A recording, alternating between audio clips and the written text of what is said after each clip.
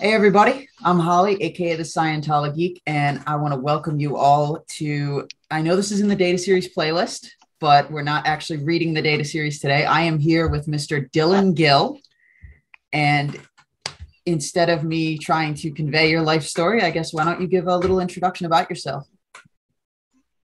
Um, Hello, and I was raised in Scientology. My grandfather was in it. My uncle, father, aunt. Um, well, in it, we in Northern California. I was sent to the Sea Org when I was 14. I got out when I was around 21, 22, and I don't know. I got declared. I got shunned. The whole story. And there you go. Have it. Rest is history. All right, so I've seen some of your previous podcasts that you've done, so I know that you have worked in the Church of Spiritual Technology, CST. Correct. Yeah. And you told me that you worked in CMO. So that's what I thought we would talk about today was what exactly was done in the Commodore's messengers when it wasn't like Janice Grady on the ship with L. Ron Hubbard. What was it like being on dry land and being part of CMO? Well, that history, the way they acquired the flag land base and all that stuff has been pretty well documented. Um, there was a few big incidents in the church from, I guess, my timeline of when I was born till now that happened. One of them was what was called the Mission Holders Conference. And that was in the early 80s. And that's kind of when DM was taking over, and they were basically, the mission holders were making too much money. So they wanted to make it kind of in-house. And so around before that, they had already acquired Flag. And LRH was off the lines with the brokers at Creston. And the messengers, when they did the international restructure, after like the Gary Wollersham case, they created the Commodore's messenger org in a way that was basically like an observation and execution arm for the Watchdog Committee and for CMO International. So, and CMO stands for Commodore's Messenger Organization. Just there you go. So I don't know if that answered you. no, that answered it. But no, what I was wondering is you would think that from somebody who isn't familiar with the whole missions debacle, but who knows what a mission is, it's like you would think that they'd be making some money, yeah, but you wouldn't think it'd be too much considering that all missions do is provide like basic services and auditing. Wouldn't they then recommend somebody to the class fives? Well, that's the way the whole thing was set up. At the time, it was class 4 orgs, and they only delivered certain services.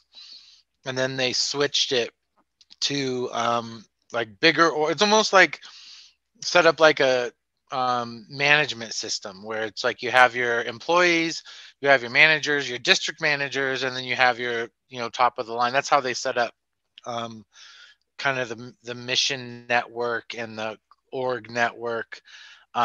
Was that the missions were like introductory. They were like kind of like give people a card, give them a self-analysis course, the basics, the first inclination of the basics were brought up that way, to just introductory, like $50 courses, get them in the door, get them saying, they need help, and, get them an OCA, blah, blah, blah. Then the orgs were more like student hat, bigger courses, like more advanced courses, auditing training, mostly missions only delivered Dianetics auditing for the most part, where orgs delivered more Scientology auditing. So less introductory, more kind of advanced. And then from there, you went to higher orgs, and then you went to Flag, or you went to the AO or ASHO or anything like that, St. Hill, etc. Okay. So the messenger org was there basically to be This was prior, all the CMO was set up prior to RTC being established or any of the reorg. And the reason why they did the reorg was the whole umbrella of the church was under the Corporation Church of Scientology California. And that's when I was a kid. I was in the San Francisco org when I was a little kid. So I was part of the protests against Larry Wollersheim, etc.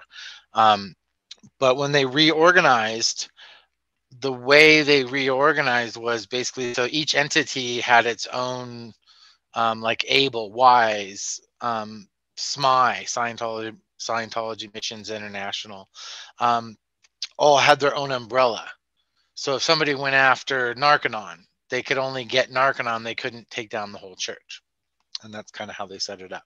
So CMO was like a watchdog for the watchdog committee. So they were on the ground, observing and reporting what was going on statistics wise and all that kind of crap. And I think that's where the data series kind of comes in. So when did you first, so let's go back to your days when you were first in the Sea Org, when you first started on CMO. How did you find out you were going to be part of the Commodore's Messenger org? I found out, so I was recruited by a mission that they used to send out missions to all the orgs and missions. They'd send out missionaries basically. And some of them were recruiting missions, some of them are sit handling missions, some of them are observation missions. So they sent out a recruitment mission to man up different areas. So they would come around to the org probably 2 to 3 times a year, and you would get kind of either recruited and they wanted you to sign a contract. A lot of us kids that were younger, you know, if we were gung-ho, we'd sign contracts, but they weren't legit because we weren't old enough, you know, so it wasn't a binding contract. And then some of us would get serious and sign them, and then we wouldn't be legally ready to go, basically. So we'd be put on what's called like a project prepare. And that would be like, okay, it's kind of a way of like lying about your statistics or your job. Like, I got this product, but really they're not going to report for another year because they have to do X, Y, and Z. So I got recruited by a flag mission to Florida. And I got recruited by one of the lower orgs because that's where the mission was fired out of. And when I got to Florida, I was supposed to be in flag crew. That's what I got recruited for. But the way the system works is they're really starved for qualified people, like their qualifications. So when you find somebody that's a new recruit and you fill out all the battery of tests and you do the life history and your sec checking and whatnot, that word kind of gets out. So when you're in the estates project force, you'll have recruiters from the higher up orgs coming and looking at you and then trading you for people that they have to bust down, or that kind of thing. So it's sort of a, I don't know. It's the personnel in the Sea Org is pretty crazy. Like it's the way they have quals, and you have to have, you know, all these qualifications to be in certain areas and whatnot. So when I got to Florida, it was like that. It kind of sounds similar to like scouting for baseball or any kind of sport, to be honest. It does, except for like it's more reactionary than like they actually do their homework. And this is more like, oh my God, what's that in front of me? I need it. Okay, we're gonna bust this guy down, so put him in this org, and then we'll take this other, and then we'll get this guy. And it's like, you don't even know it. You're just a commodity. And when you get to those higher up orgs, you know, it's more about you're getting close. So it's more, it's like Wizard of Oz kind of. You're getting close to Oz, and so you have to be kind of vetted in a way that you're kind of like a team player by that time. It's more what it is. Now, is there any way you can describe that vetting process? It varies individually. Like I think the basic quals, like the basic qualifications are for any Scientology org, Sea org, are pretty much level until it comes to the Hubbard Communications Office Division 1 and Division 7. And then some of the other ones have some specific qualifications, like finance. You know, you can't have had a lot of financial irregularities, et cetera, et cetera. But the Hubbard Communications Office, or HCO Division 1, you have to have like pretty stellar quals. Like you have to be pretty pure. You have to have a certain IQ, you have to have a certain aptitude. Your OCA, which is the Oxford Capacity Analysis Test, has to be all above a certain line. Your life history has to be clean. No drug revert, no alcohol revert. That means like you did something and then went back to it, kind of thing. You also have to have sec checks, you know, and that's specific for every org. Like to get into a certain org, you have to have, they'll sec check you personally, or what's called like a tailor made, which is just made for you basically, to double check that you're, you know, a team player, I guess. And how long did it take you to get through that vetting process in order to be able to get to where you were? So the EPF is the first thing you do in the Sea Org, and that's usually between 2 weeks and like 2 months, I believe, is the longest they want you on it. Otherwise, they'll kind of route you out, or offboard you is what it's called. They try to use like a lot of sailing terms. And then, so I finished the EPF, and then I went straight from my EPF to my CMO EPF, which is Commodore's Messenger Organization Estates Project Force, and did that, which basically consists of reading messenger orders. There's a lot of training routines that you have to do to a pass by a senior messenger. And then when you get into the CMO, you basically start out as a messenger in training. And then you become an actual verified messenger, and then you either become a watch messenger, which nobody after the mid 80s was technically able to achieve because they weren't on watch with LRH. So there was only people like Janice and Terry and Bob and, you know, a bunch of people that were at the ranch and stuff like that. Were the original watch messengers. So subsequently, they're the ones that approved most of the CSWs, which is completed staff work. So those were all done for each messenger. Like before you could basically, you go through your training routines, you go through all the policies and everything, and then you have to have all the stuff sent up lines, and then you get approved or you don't. And if you get approved, that's great. If you don't, sometimes they send stuff back like, here's what we want. We want to check out this area and auditing or whatever, or we want you to get up to a certain case level, or, you know, they might have certain prerequisites, and then you'll either get busted down to a lower org, or you can fix them then, and then it'll be resubmitted. And then you get into the org. So I'm assuming that as CMO, obviously you went on specific missions. Well, in the CMO, what's different between it and and most other orgs is they don't have a tech division where their product isn't auditing or anything like that, or recruitment, like registration. Like they don't take in money. So as a observation and execution arm, their technical divisions are action and ops bureau, observations. And observations bureau basically deals in invest evals.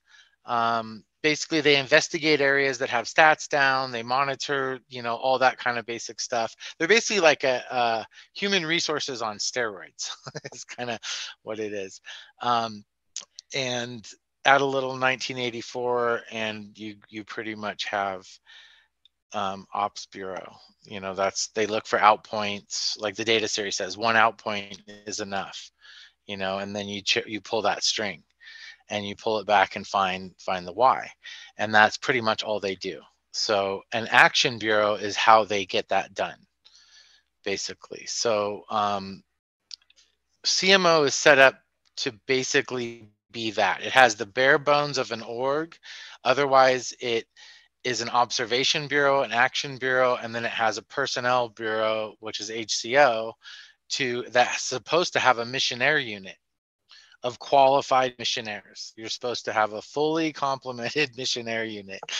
And if you don't, the policy says that you're able, like if we're doing a mission into the Flag Service Org, Division 4, we are allowed to go into that division and pull somebody out of it to do the mission and take the personnel from that org to supply part of the mission if need be. And then they basically, once that person is on mission, they're empowered. They have CMO behind them. So they have actually, the whole org is basically, nobody messes with a missionary because it's fired from a higher up org. Because even we, as the CMO continental unit, we had an international above us, CMO Int. So like when a CMO Int mission came to our area, we were all in conditions because we got bypassed. So you had to have basically a missionary unit, but that we never really did. So everybody went on mission. It was pretty much you manned people on missions all the time. So how does the management, if they even do it, how do they justify all the bypassing and the danger conditions? They don't. What do you mean? How do they justify? I don't understand. Well, because when you get bypassed, don't you get put into a lower condition? Wouldn't that be something that isn't supposed to happen? If you're bypassed, you're in danger. Yeah, so and you apply the formula. That's really change your operating basis. That's like and then there's a DUR-INR for inspections and reports, or a master at arms, and they will come follow up on it. But you're not like assigned, like somebody doesn't say you're in danger. Like as soon as a mission steps into your area, everybody's in danger. Like most of the time, most everybody's in liability or lower, or once you find the why. If it's like a situation handling mission, it's much different than like an observation mission or other things of that nature. If you're there to you found a why of why the stats are crashing or whatnot, you go in, you remove people from post, you take over the area, and then you train new people and get them basically mini hatted, and then get them established on post and leave the area as fast as possible, because otherwise you never get to leave. If you can't train people, you basically are there. So how often, when people were supposed to be mini hatted, how often did it occur that there weren't either A, enough people, or B, there were no people to be able to replace said personnel? Yeah, that's kind of not really a consideration with the Sea Org. Is you're expected to make it go right no matter what. So if you're tasked with that job, then you're expected to do that job and handle that area, and that's just what you do. If you know what's good for you. I guess the question is, in that type of situation, what would be done to make it go right? Everything, like anything to get the statistics up and get the area producing as it's supposed to be producing.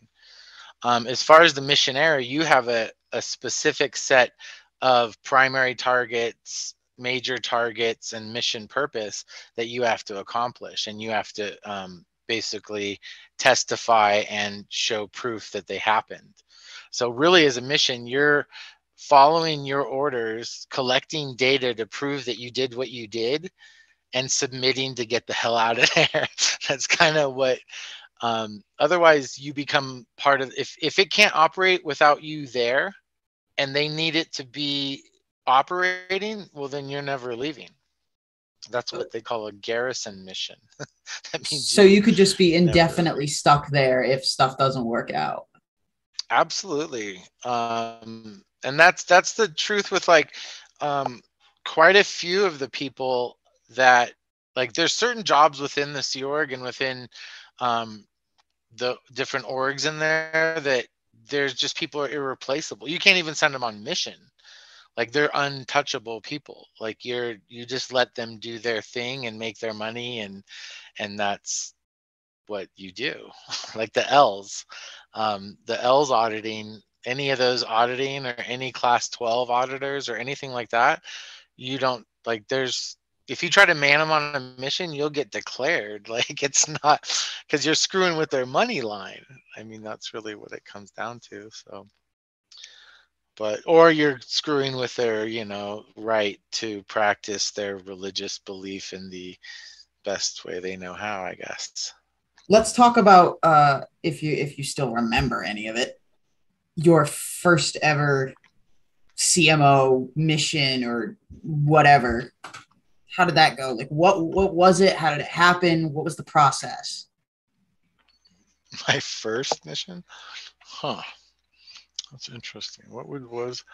I remember, like, the missions I remember the most, like being in a CMO unit. So my job was in HCO. I was the COPE officer. And so basically that's the division head right next to the HCO chief. So we were like executives in HCO Division 1. And my primary purpose was to cope with everything that's a problem. And while the HCO chief, their primary purpose is to recruit new people, handle any internal ethics things, and make sure communication flows throughout the org. And I handle and put out fires. That's kind of my job. And the biggest fire in a CMO unit was manning missions and having a missionary unit and having missionaries ready to go. So I got manned on quite a few missions, usually last minute, like middle of the night, sometimes Thursday before 2 kind of thing. And a lot of the missions are like, okay, go into Flag Service Org, Division 2, talk to Jaime and see what, like, it's an observation. Like, you're seeing if he did the poster, and that's basically for the New Year's event in 4 months.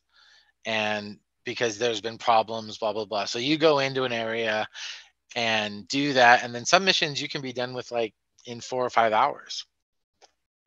Other missions, you have specific, like one mission I did was into the dry docking of the Diana, which is one of the boats that they originally had as part of the Sea Org.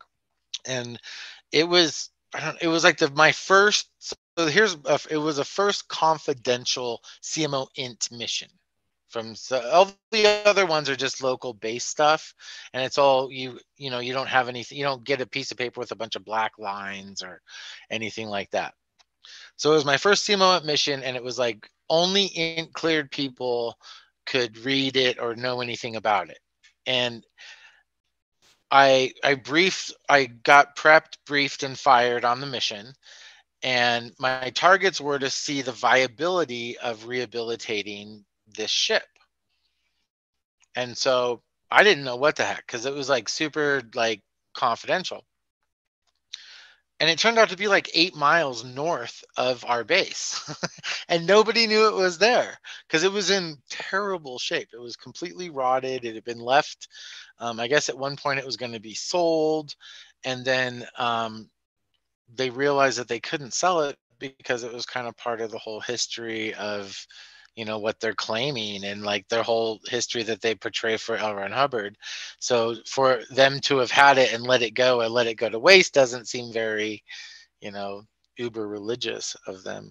So it was basically on what it would cost to retrofit and the viability of doing it. And of course it wasn't worth it because the thing was like, it basically needed to be completely redone, but it was all based on the sentimental history or the public relations of it more than anything. I don't think DM or anybody at Ant really gave a shit about it. but I think the PR, the public relations, would have been a flap, or it would have been kind of a potential like, oh, they just trashed their old boat. They're just fake. So I think that was one of the first ones. The big missions that are done usually are like sit handling. Like they're missions that are like, there's a situation per the data series. They found the why. They did a complete eval, and there's off of the eval, you write a situation handling mission, how to handle the area. And by having a mission purpose would be like, the stats have crashed in the technical division, and the gross income went from 100,000 or $1 million a week to 100,000 a week. And here's the why. This person is completely destroying the area, and it's like somebody's playing bongos and keeping everybody up all night or whatever. So you go in and you RPF somebody, you get the whole org there, you take over the area, you put a new person on post, give them lots of ethics presence, and then you leave the area, and it all should go back to normal. And then and then they eventually, after your mission, they do an eval of the mission and see how it went. If the area is still doing well, you get a good review, and if not, then you can kind of get in trouble. When you guys found the supposed why, were there ever whys? I mean, I guess you call them a wrong why. How often did wrong whys come across in these situations? Well, so when I was in CMO in Clearwater, Florida, we were responsible basically for the flag service org's gross income. And we were at $1 million a week, or right almost there. It was like so close. And it was a huge push from INT, the international management, to get this goal, so and this was the whole push in the Sea Org is like, if you 5.4x the statistics, you'll get as big as LRH made St. Hill, and the place will boom, and everybody will be clear, and it'll be great. So everybody works their ass off to get all this stuff done. So it was a huge push for us. So we were like all over Division 2, which is the registrar's office, all over the tech and qual divisions. So we were doing like investigations. We were doing observation missions. We were doing everything like daily. The CMO was all over there. And we still couldn't get it, the gross income up to the goal or the target. One thing that they talk about it's all of Sea Org, but mostly like the upper echelons is what they give you is what's called a time machine, which sounds weird, but it's basically a target. Like you'll get, we used to have a system called the Merck system, and it was like an email system, but it was like a telex, but electronic telex. And you would get these messages from upper management, and they would come with a like 7-day time machine. And that meant in 7 days, you had to have whatever they just told you done and handled. And so it's kind of like you get this push from INT saying, okay, we need to figure out why the stats have crashed in this, we need to get these missions manned, and you're doing everything, but the gross income doesn't come up. And then a mission shows up from INT, and they would land right in the CO commanding officer's office of the CMO, which at the time was Tom DeVocht. And that's when like it's a big deal, because you're doing missions and you can't stop everything you're doing, but a mission shows up, and now you guys are writing your overts and withholds. You're all going through ethics conditions, and there's people, they're trying to find the why of like, why can't we find the why? Because that's what CMO8 does. So that's kind of I guess a sort of an answer to your question. How often have you guys had like repeat missions where you're like, all right, we tried this didn't work, go back to it, do it again?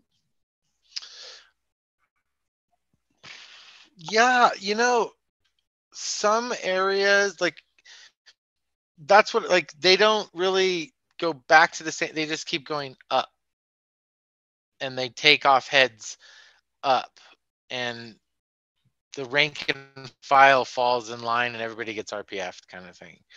Um, that's how they solve it. They don't really. I don't know.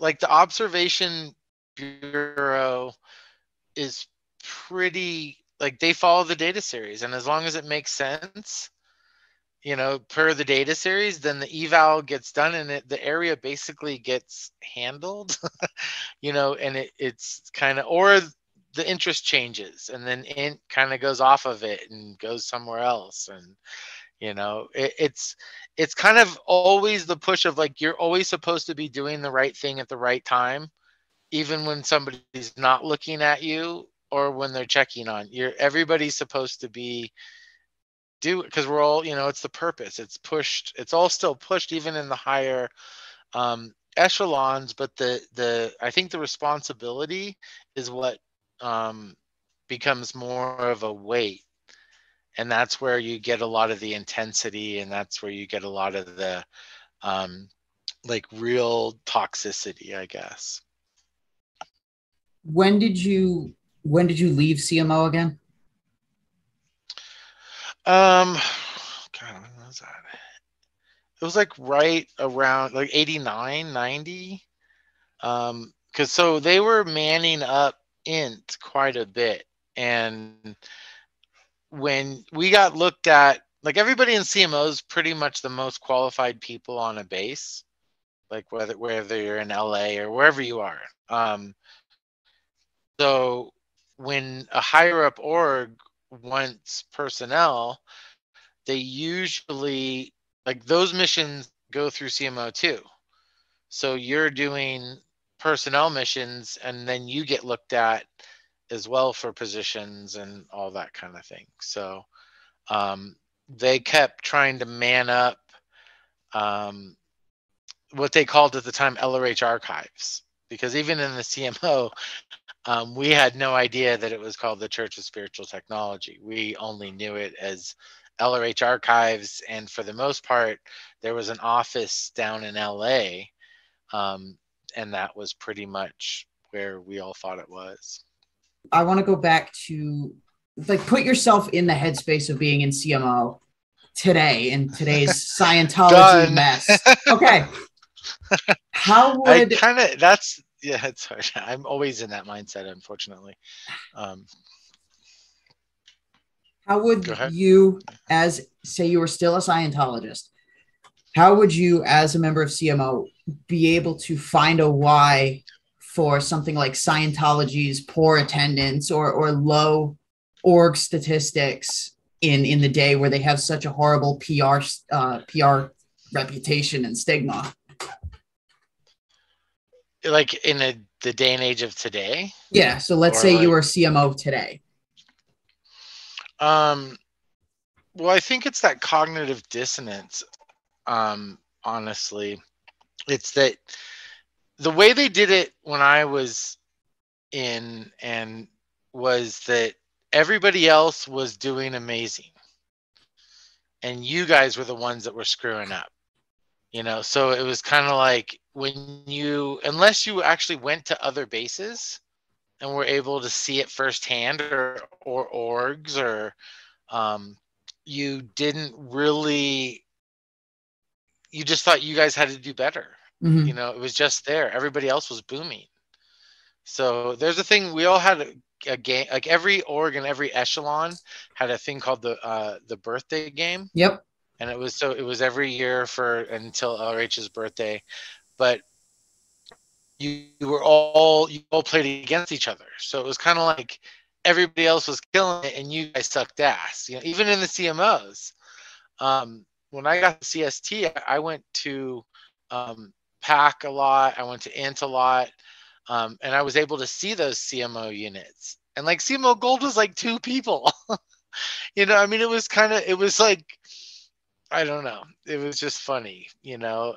And so you thought at the time, we thought everybody was just like CMO Clearwater, like had a pretty good staff and, maybe 18, 20 people kind of thing. And then we were at Flag, so it was like, there was always people. There's thousands of staff, and there was a lot of people. And when you're up at Int, it's the same. Like you're surrounded by all these people. Like Gold's there, and some Bridge used to be there, but there was enough people where it just seemed right. Well, if there's this many people here, all the missions must be booming, all the other ones. That's why we keep building stuff. That's why we keep coming up with things. And like when we built the Hollywood Guarantee building, it was kind of that sign of the little org down the road was wasn't an ideal org yet. Like that whole idea hadn't even come up yet. Like that was something made up. Like he had to find that somewhere. Oh, it was behind the filing cabinet. Nobody saw that. Look, Elrich wrote it by hand. I do remember one thing. The first thing I remember about the CMO was when I got in, I was already in the missionary unit while I was doing my EPF. So I was doing missions. I was in the missionary unit, and I talked to this one of the ladies was a port captain, which is like the PR Division 6 head of Division 6. And she was like, "Oh, what did you bring with you to the Sea Org?" And I was like, "Oh, I brought my duffel bag, and I brought my LRH letters and that he signed and everything." And she's like, "Oh yeah, no, SO number 1 does that." And I was like, "What?" She's like, "Yeah, Sea Org number 1 does that. They read all his stuff. He's too busy. He's totally too, like, he's writing, volumes and that fill up rooms of stuff. He can't answer everybody." And so he has a whole group of people that answer all his stuff and sign his name. And I was like, oh, like I grew up thinking he read everything and wrote it back. And that's what it said at the local missions and orgs. It was like, hey, I will write back, and they even, at that level, they were even like, he writes all this stuff and he responds to everybody, so it's kind of like, that's how you do it, right? Yeah. As at every level. And in the missions, it's more like, it's like that cool kids clique, right? It's like that, where you come into something that, like, let's say your ruin is money. Every time you come into money, you just blow it away, and you're rich, biatch, kind of thing, and then it's gone, and you have any kind of longevity or anything like that. I'm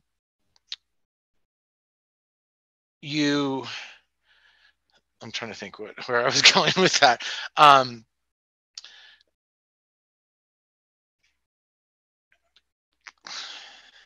totally lost my train of thought on that.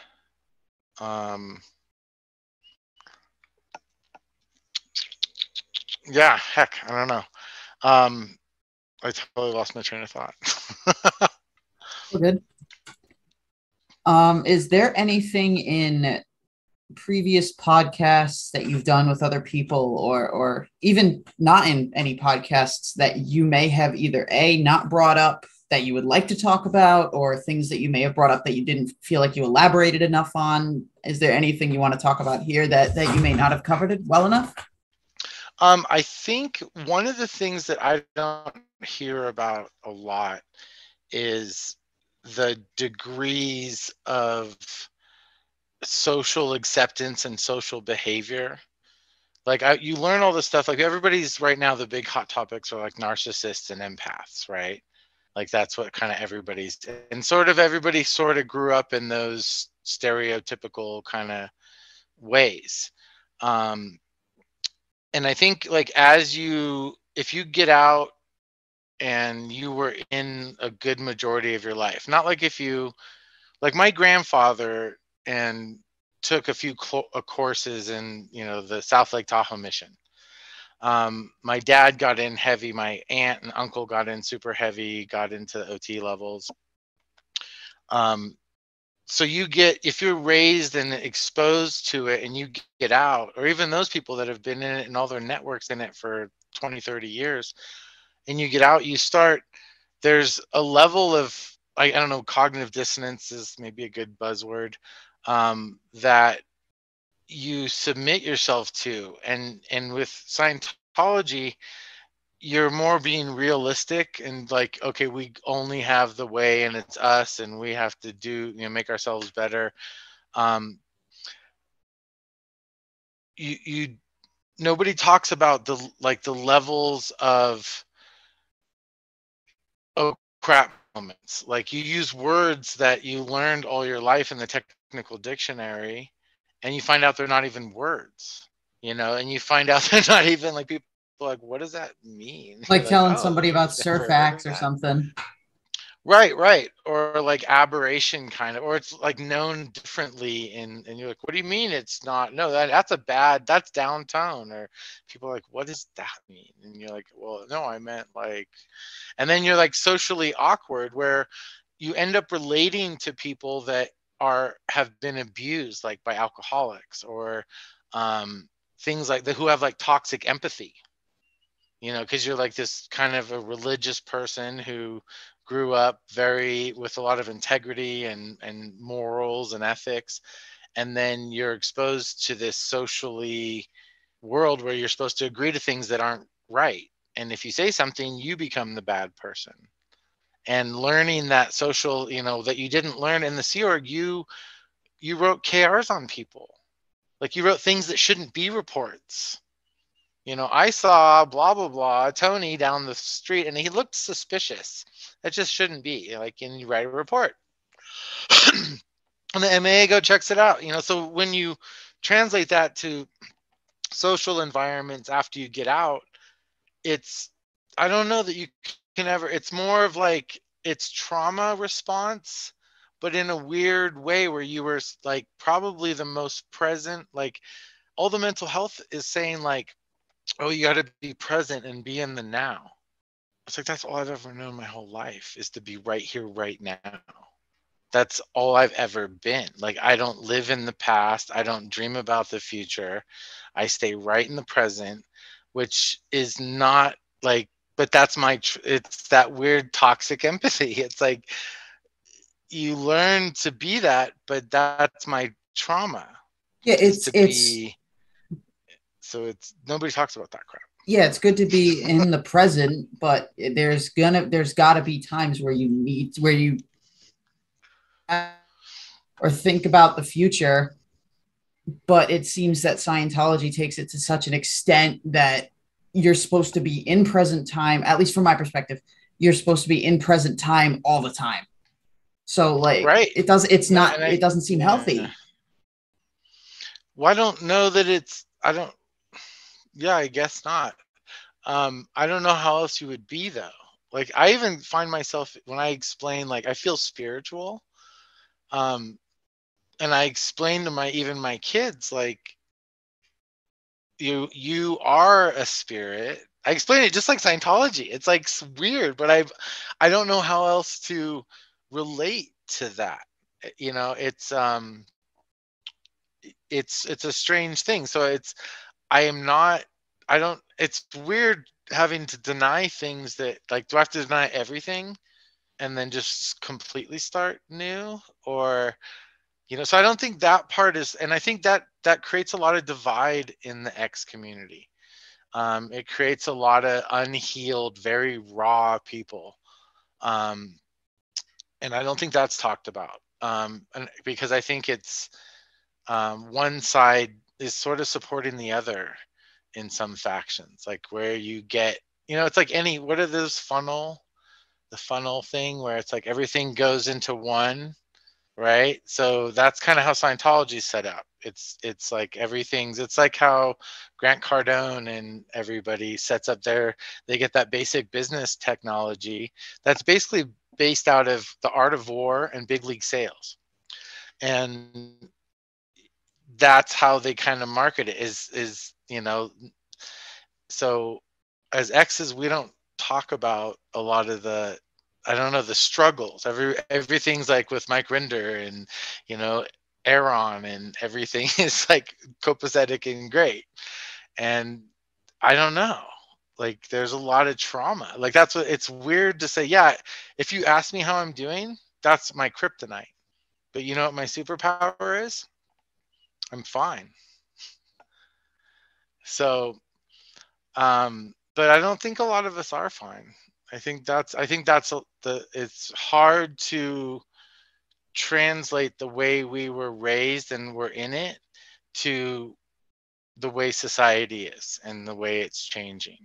So I think, and you have to just close your eyes. And that's what I don't know. It's hard to just let things, you know, I'm more important. It's like, I really like the purpose idea and the group concept.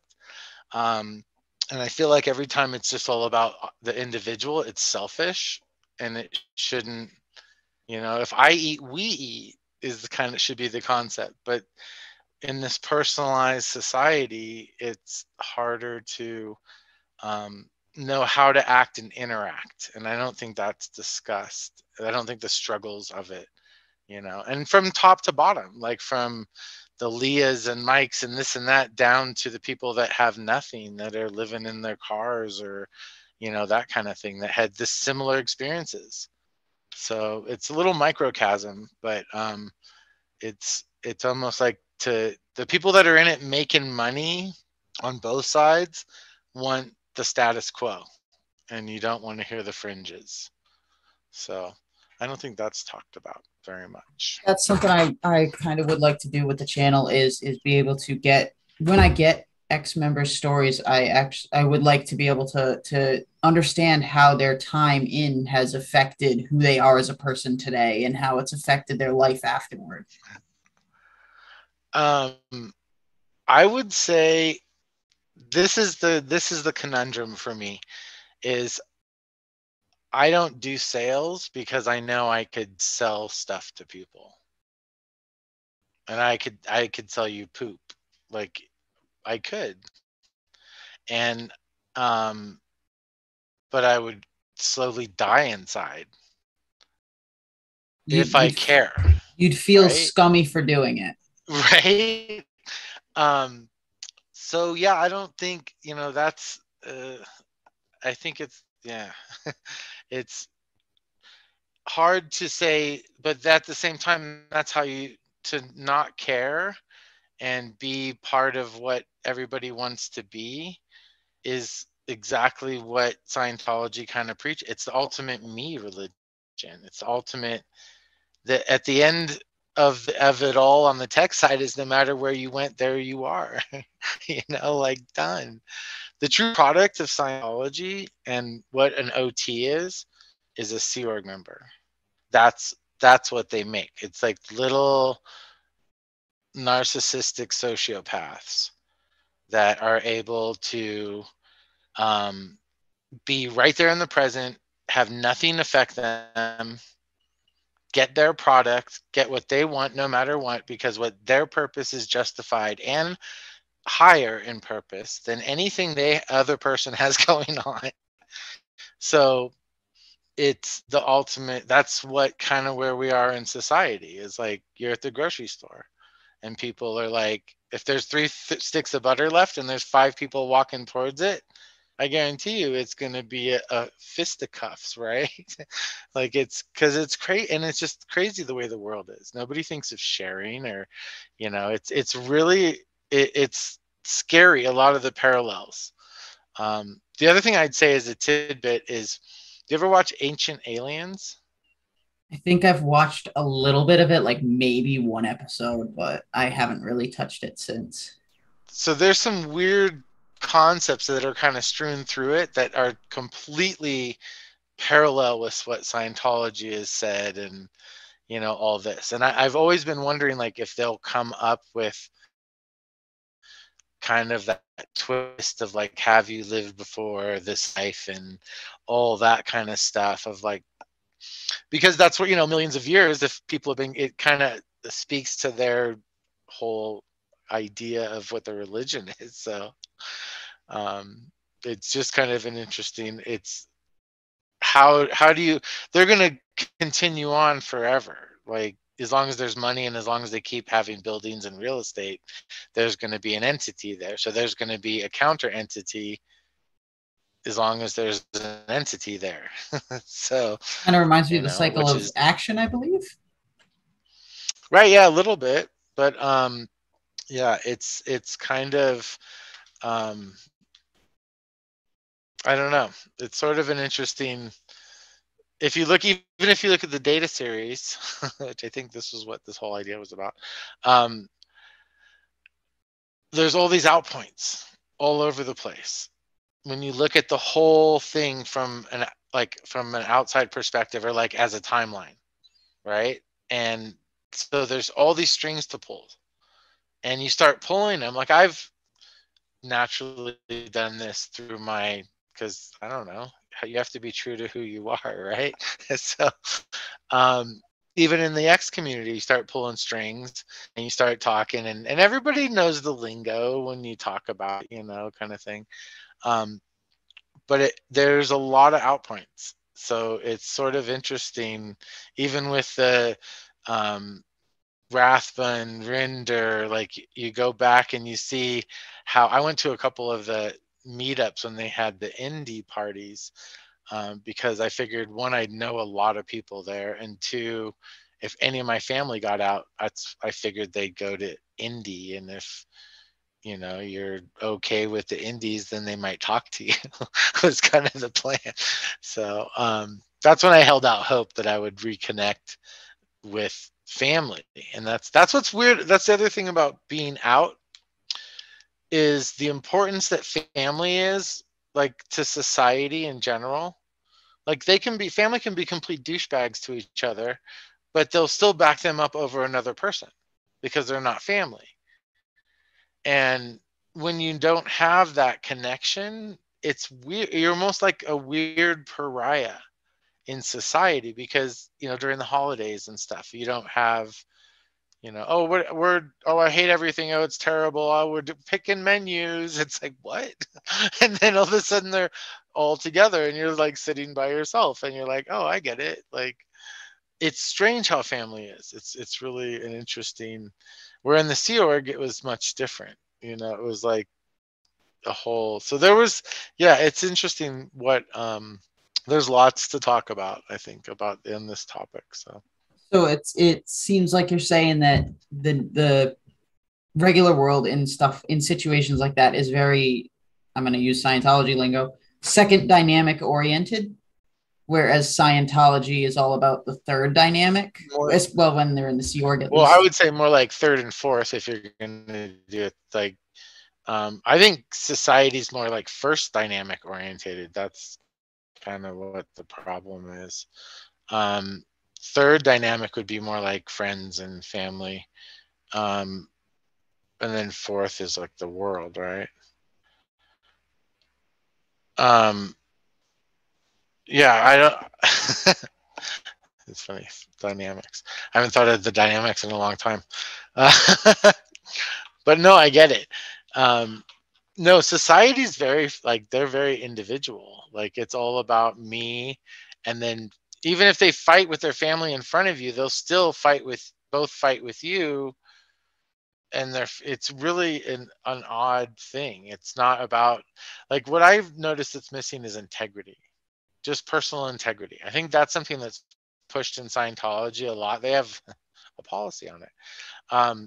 And I think that's like missing in the world today. Like, just having those basic, like, or FO38, like basic etiquette.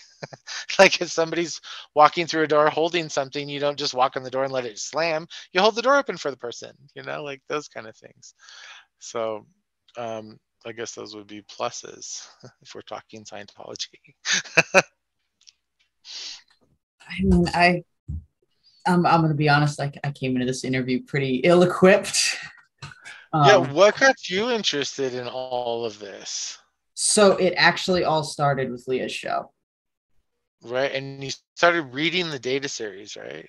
Yeah, the most recent series on this channel is the data series. I just put up video number 28 today, and I finished the proper format and correct action policy.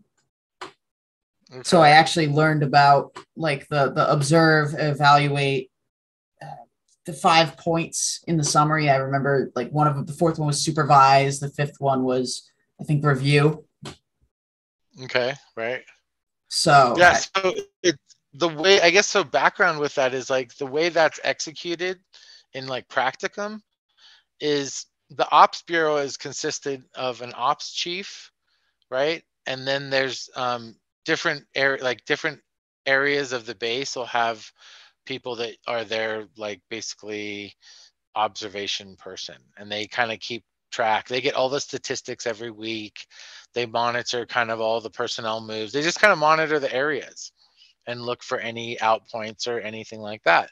And so they use all like the way the data series in like in a ops bureau, each staff member will have like a hatting pack, and it'll have a bunch of different policies that you need to read and understand and demonstrate you have knowledge of for that specific job. And part of HCO is to make sure that they have all the hatting packs and everything, you know, in order to get their jobs done. You like establish them on post. And part of getting on post is you have to go through your ethics conditions of non-existence and then up from there. So it's interesting how some people had their Sea Org where they were in tech, like all the tech divisions or auditors and that kind of thing, or case supervisors or even tech pages. And then some people were more administration, did more of like the management from the beginning. And that's where like CMO did that. Even in each org, each HCO had to be more qualified because they need to know how to basically run all the, you know, keep all the policy in and all the ethics in, which basically keeps the Sea Org members in line, I guess. So it's kind of fascinating the way coming up with, like, from your point of view, I mean, they use it in stealth with dentists, chiropractors, you know, like all this technology. Like, what are your thoughts on after reading the data series, and like, what is it, just a bunch of hogwash, or is it just like psychobabble? Considering the fact that one, that I'm not finished with it yet, every time I put up a video, the reading is completely raw reaction of not having read it at all. So right. But I do believe that there are some concepts that he's gonna have some good concepts in there, some practical concepts. I don't believe everything is good. Is the one thing I've really had an issue with is the fact that the why is always something you can control. Right. So when like I asked earlier about the whole problem with PR that Scientology has and the stigma, that's not a why in any singular division. Right. But it can still lead to problems. And I think at one point, it's kind of like people ask if like David Miscavige was like is he a true believer or not? It's kind of like at one, I think it has to go hand in hand. You have to like give up and give in more, like buy in more. And at one point you either have to be like, I'm all in. And I like that. It's like fanatical, you know, like you'll go from a fan to being fanatical. You can't have any what is it? No bunch of namby-pamby panty waist dilettantes have ever accomplished anything. Right. Well, and I think that probably comes from more of his like hypnosis and all that kind of stuff, and big league sales to a bunch. You know, you get somebody saying yes, and then it's hard for them to say no. Wouldn't you agree? Right. So now you're saying yes, and I get like those are the little subtle things that it's like. I remember when I was a kid, they used to have at all the missions. They'd have an introductory seminar, and you give out cards to everybody and be like, at 7 o'clock, there's an introductory seminar, da, da, da. And then there'd be the tech person. He'd get up on the little pew and he'd do a little fun thing. And he'd like have a whole audience and be like, hey, we're talking about the different kinds of the mind. That's all Scientology does. There's the analytical mind, the reactive mind. And he's like, and we have power to control it. So like, he's like, everybody, picture a cat, picture a cat in your mind. And then he'd just do a basic little session with him. Did you get it? Okay, you got it? Okay. Picture it to yellow or whatever and make another picture of that. Okay, now throw them away. And then everybody kind of laugh and, basics like stuff that's just group stuff that you do in groups, and then they try to sell an introductory course to anybody who's interested or do an Oxford capacity analysis little test. And that's kind of how they get them in the door with these little, like, get them saying yes, get them excited or like, whoa, I feel better a little bit about my problems. Maybe there is hope, you have the answer. Like, that's how those grassroots things, that's kind of what got Scientology off the ground when it came out. And then for the sustainability, it's not like the Mormons that has, the whole like sainthood and that kind of like where Joseph Smith was supposed to like, oh, I've ascended to the rank of this now. And you're like, Scientology tried to go with the science route and the science of the mind and a philosophy, right? And that's, well, it's whatever would sell. Like if you can't be validated as a psychology or as that, you're going to have to be. And at the time, you would be looked at as a whack thing. You need that legitimacy. So you either had to be a religion or be validated by the American Psychiatric Association. So yeah, it's kind of crazy for him to come up with. Have you read Mission Earth?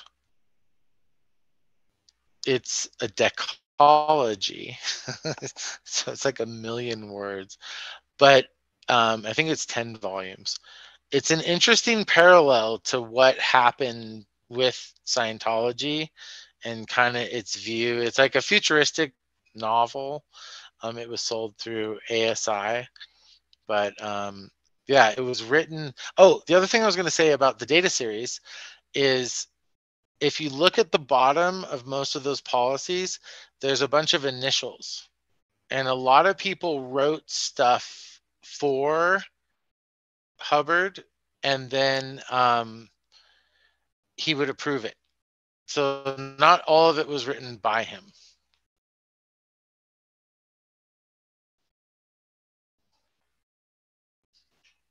What is that? It's the data series, so I'm just Oh, right, scrolling okay. through to try to find some initials. Assisted by AVU verification officer. Yeah, authorization verification unit. And that could be anybody. Yeah, so far a lot of when these. He says Elvin Hubbard founder, that's him. He wrote it. Yeah. There's no assisted by. Yeah, I've noticed that on a few of them, assisted by like the compilations unit or. Right. And sometimes there'll be initials and all that. And internally, it was an amazing compiler of information. Yeah. Like, amazing. I've got the red, green, and most of the R&D series downstairs in my basement. There's OODs, which is orders of the day. There's flag orders. There's there's so many other orders that are like, so you have to kind of, when you're in it, you have to know what trumps what. You got your CBOs, most of that stuff's written at St. Hill. That's why the data series, the St. Hill special briefing course, those courses were all like when he was really, I think there was a time when it's kind of like DM where he really believed, and then he got into the whole money thing and all the extra and had people help him like David Mayo and then had to blame them and find them as the why and all that kind of stuff. So I think after that, it's kind of like the Dread Pirate Roberts. God. It's like, it really is. It's like, here, I'll hand you off my lucrative scheme. That's where Mission Earth comes in. If you read Mission Earth, I'd be interested to hear what you think about it. Yeah, I'm sure I actually have I think I have maybe 3 of those upstairs, but it's like 7, 9, and 10. I don't have any of the beginning ones yet, so I'd have to check Yeah, some those are out in the some used hardest ones too. bookstores. Yeah, if you find one, like 1 through 6 and 7 for the most part is, I don't know, it was interesting. It was an interesting read. That's what I would say. Yeah, a lot of the stuff that's older, like from St. Hill, is going to be mostly accredited to him. Yeah. I did assisted by admin training lineup sort out in charge. Right? Now, And a lot of times on the actual policy letter on the top, um, there would have been like a routing. No, those are just HCOPLs, right? Yeah. yeah. HCOPLs are, yeah, those are, most of those wouldn't be, well, though some of them will have stuff like that, yeah, where there's missions. And those are all missions. Those are all based, that's all people that go do missions. The in charge is just the in charge of the mission that went and redid or sorted that stuff out. Yep. So that's how most of those, that's how the data series is applied. I'm still like I'm just halfway done with all the pages in the data series, so I still got a shit ton to go before I get the a basic idea at least of the whole picture, because I know that as an outsider I'm not going to be able to get a full picture in my lifetime, right? Considering all the written materials. But well, it depends. Like that's kind of part of the compartmentalization of it, I think, is that's why they keep tech and admin separate, is that you don't, they're like, okay, you're going to be in this division running this, doing finance. You're going to be doing this. And so they keep kind of people, and not to say that you don't get bounced around. And when you go from, one org up to another org, I was in HCO in CMO, and then I was in estates at CST. So it was kind of like they needed a division head. So they were like, okay, you're in estates. Now do everything with building. And you're like, I was in personnel and doing missions. Like what? that's so musical it's kind chairs, of like, right? but you don't, well, not really. Like it's musical chairs is when that's what, so manning missions would be a fun little topic, but that's where you can musical chairs. That's like the pitfalls of the mission doing manning missions or anything, is you have to pull people out of orgs, put somebody else hold their post while they're on the mission and do all this, and that's where you can get like musical chairs, mostly. Yeah, it's weird knowing like all the terminology and then having it applied in real life. For sure. So well, No, we and got it's yeah, I mean, it's a trip. It's we most people in the Sea Org avoided study time because your statistics were way more important than studying. Was study time required, or? Yeah, I mean, and that's where when missions came in, they would make you go study again, and you would have to do all like, and then as they'd leave, like it'd stay in for a while, and then by the time they came back again, like half the people hadn't been to studying in like months. Oh, jeez. So, and who's going to order you to? Every once in a while, the supervisor would come up and be like, "You haven't been to study for," and you're like, "Sorry." Yeah, And well, you'd when you show go up to once or study, your twice. stats go down, apparently. Well, right. Yeah, because you're not on the lines taking care of everything. That's, there's some positions that were easy and some were flappy. So we have 2 minutes, 50 seconds left. I think this is going to be a good spot to end off. For sure. Next time we'll figure out some questions, and then we can well, I would like to cover manning missions, because you did mention that just a little bit ago. Yeah, let's figure out a good because there's a lot about that of going into, like, every CMO unit is over an org, and there's policies that talk about going in and they have to supply a missionaire. So like getting somebody out of an area to man, sometimes you have to do it like sneaky. So we'd wake up like the captain of flag service org in the middle of the night and say, sign this, we're taking this person, and we have them man like all night, and then by the next morning be in class A and address the whole org or those kind of things. So yeah, there was a lot of weird, you hold this post, hold that post, and then people wouldn't, and yeah, it was crazy. So manning missions would be interesting. All right. Well, we got our next topic. You and I can email back and forth or text or whatever to try to figure out some good points to cover. Because I'm literally just going to ask for an overview. I'm not going to have any idea where to start. So. Yeah, well, if you see stuff like anything that I said, like as you're reading the data series, if something comes up, then that's kind of a good segue, like to be like, oh, you mentioned this and here's this, or how it relates, or what you think, or, that kind of thing. I have a pretty good recall on it. For the most part, I can remember everything I need to.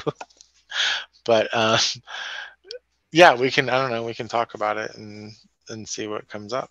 Sounds good. All right, we got less than a minute, so I'm just gonna end off here by saying thank you, everybody, so much for watching. Thank you to Dylan Gill for coming onto the channel. I really appreciate it, and I hope we can do more podcasts in the future.